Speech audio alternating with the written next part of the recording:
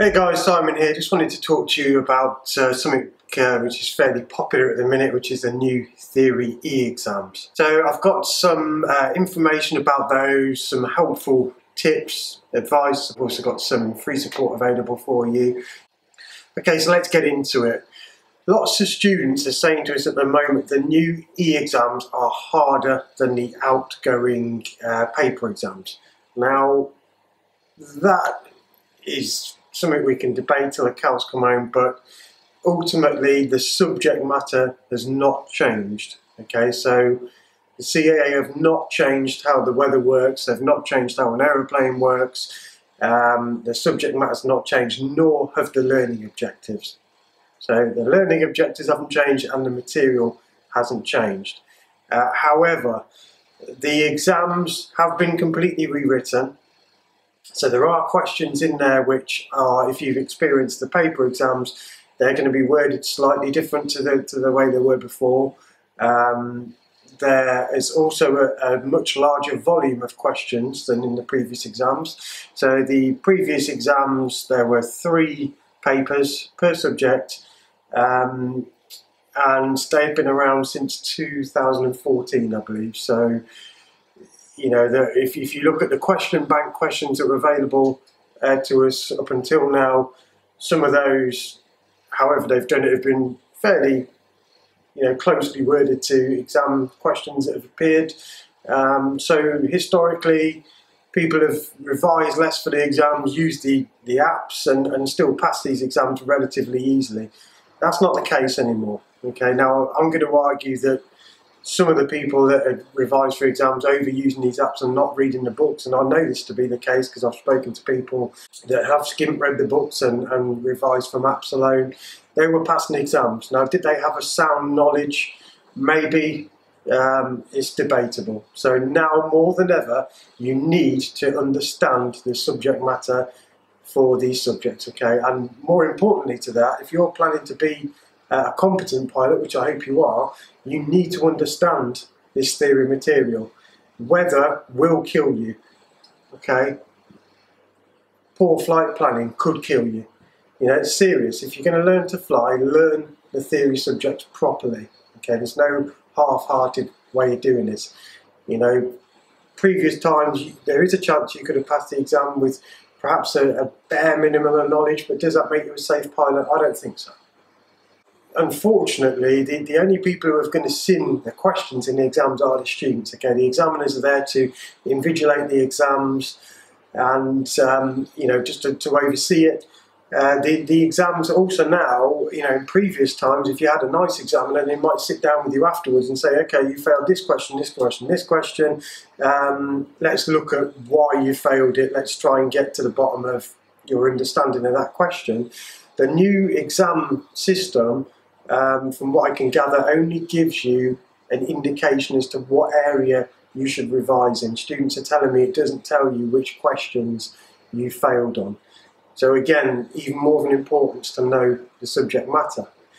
Now, we do get feedback from students, and one student came to us in particular and said that one of the questions he had been asked, the subject material was not in the Pooley's book or the AFE book.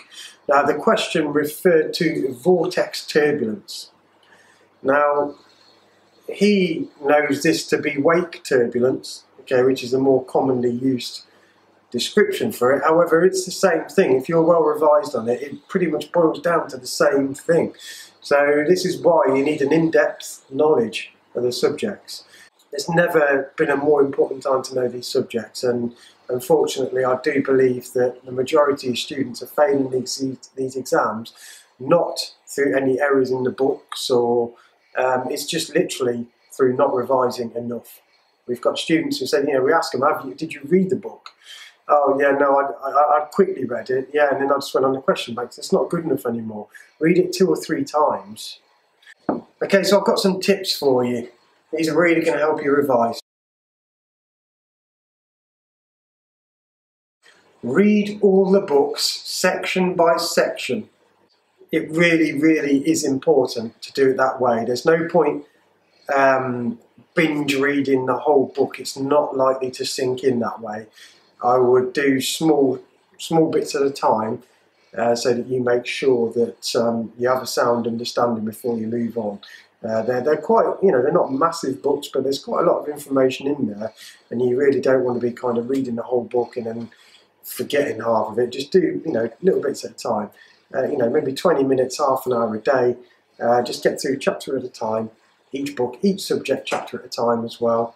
You're going to come across subjects that have a little bit of crossover as well. So, for example, air law and operational procedures have some crossover in subject matter. So, when you come to do operational procedures after air law, perhaps you might find that there's some commonalities there, so it makes it a little bit easier to understand.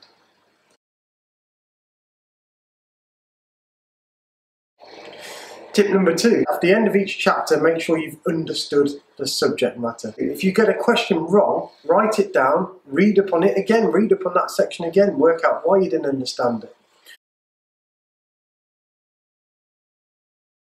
There's never ever a stupid question. There's never a question that we haven't heard and things. So always ask for help. Don't be embarrassed. Some people really struggle with theory. I've met some really motivated people who are, people who are really intelligent. They've, done university degrees and things, and they just don't get it. So, everybody's different. So don't be ashamed to ask for help. Your flying school will support you. And if you're a student here, all you've got to do is ask. Our flight instructors in a minute. If you need to talk to anybody, we can get somebody online with you on Zoom with you one-to-one, or you can come on the intensive ground schools. Once you've read the books twice, minimum of twice, then start using the apps to revise. I'd recommend not sitting the exam until you've got around about 90%. Just bear in mind that not all of these apps are up to date at the minute. Look at what questions you've got wrong and study in detail the explanations that the question bank's given you, and then perhaps refer back to your books again and make sure that you fully understand it before sitting the exam.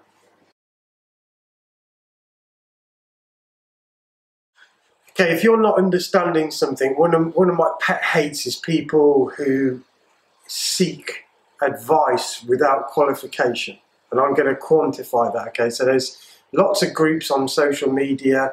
Some of them are really good.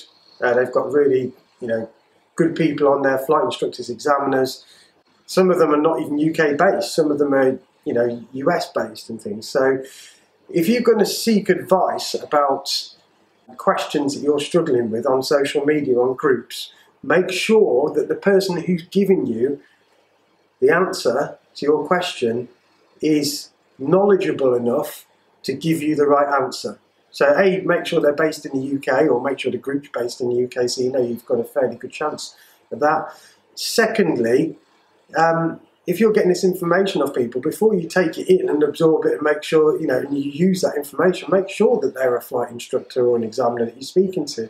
Even experienced private pilots, their theory knowledge might not actually be that great themselves. They might even be a student themselves that's at the same level as you, or even maybe not at the same level as you. Just make sure whoever you're asking these questions to, that they are knowledgeable enough to give you the correct answer.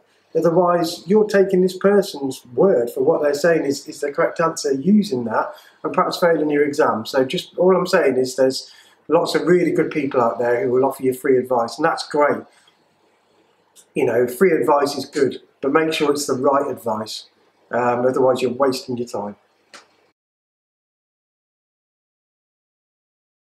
Before you sit an exam, most schools have mock exams to sit. Always do a mock exam first. I know you've just read the books twice, if you followed my advice anyway.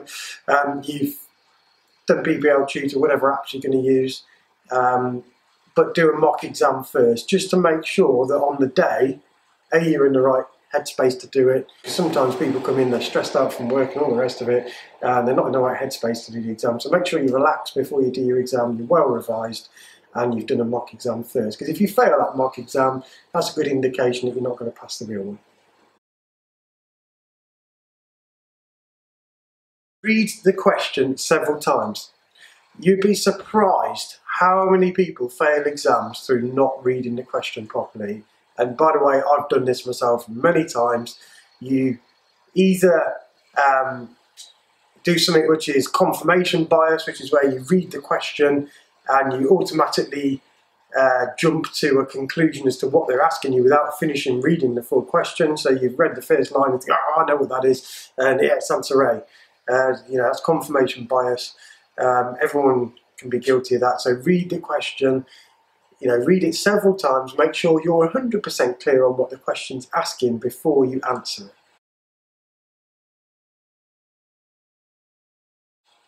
Some questions, they might be like a multi-step process. So especially with calculations, if you read the question several times, you can decipher from that question that the end result may be a 3-step process. So perhaps you've got to do a conversion, another calculation, and something else before you get to the actual answer that you require. So, rather than looking at it as one big problem, look at the question and work out if it is 3 separate steps or 2 separate steps, or if it's just one step to get the answer, that might be just it. Other questions are perhaps scenario based, so they create a scenario around the situation. So it might be like, oh, you're going on a flight to X airfield, the weather's doing this, this and this, the runway length is this and it's got a 2% upslope, whatever it is.